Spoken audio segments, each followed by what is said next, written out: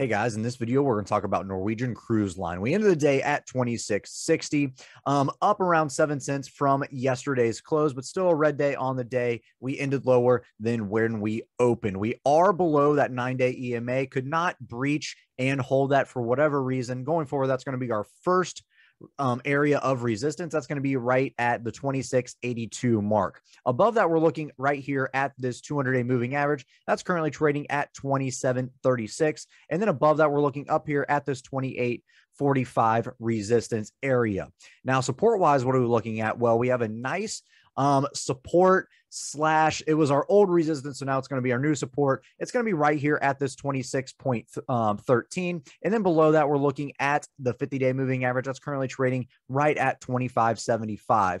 RSI and our stochastics both relatively neutral to oversold, so nothing really to worry about in here. We do have earnings coming up here in a couple of weeks, so that's something to keep an eye out on. You can see as we dig in deeper here to the 30-minute chart, it started to climb up today. Really just a big green day for the market overall, but really Norwegian kind of we kind of pushed up and then just kind of pulled back here. It seems like we pulled back harsher when the market pulled back than we went up higher when the market went up. You know what I'm saying? So keep an eye on your cruise lines and as they trade with the market, and just kind of keep that whole sector in mind when you're watching this. Okay, a little harsher pullback when the whole market pulls back. When we start going forward, not really the same amount of steam ahead. So that is interesting to watch in here. But again, if you're trading the 30-day moving average, we are below the 9-day EMA, 200-day, and your 50-day moving averages in there. Like we said, we have earnings coming up in a couple weeks, so we might get a nice little earnings run. We do have earnings coming up. It's going to be that second week of November, so your second week expiration cycle in there. Everybody's pricing in right around $2.50 of an expected move. November monthlies, everybody's pricing in right around $2.34. You do have around a 37 cent expected move by tomorrow.